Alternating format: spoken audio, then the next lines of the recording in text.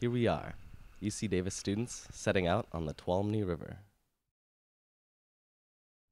California's climate is much like the Mediterranean.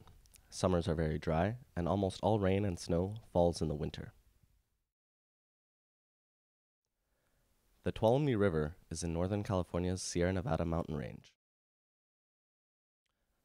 The river begins at 13,000 feet from Lyell Glacier in Yosemite National Park and winds down into California's Central Valley, eventually reaching the San Francisco Bay.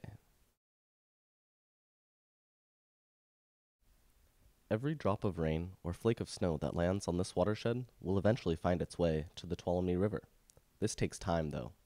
A storm will not flood the river until a few hours later, because all the water takes time flowing through soil and over rocks to reach the river.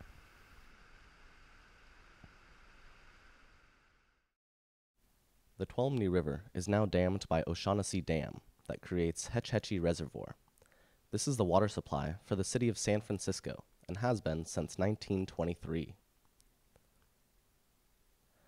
This is a hydrograph. It shows how much water flows down a river each month. On the vertical axis is the amount of water running down the Tuolumne. On the horizontal axis is time. You can see the large flood pulses that used to occur in a natural setting that no longer exist with the dam. Dams block the natural floods that occur every year. This has changed the riverbed downstream. The riverbed is also called the Hyporheic Zone, where groundwater and river water mix. Aquatic insects live, and fish lay eggs.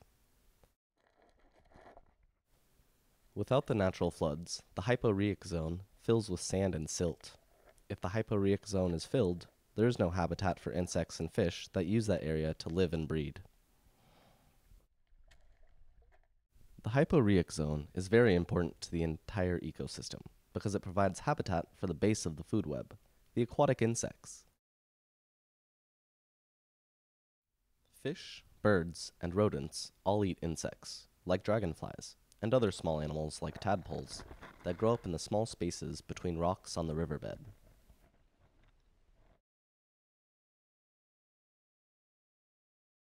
We can examine the availability and quality of this insect habitat by doing pebble counts that characterize the size and distribution of the rocks on the riverbed.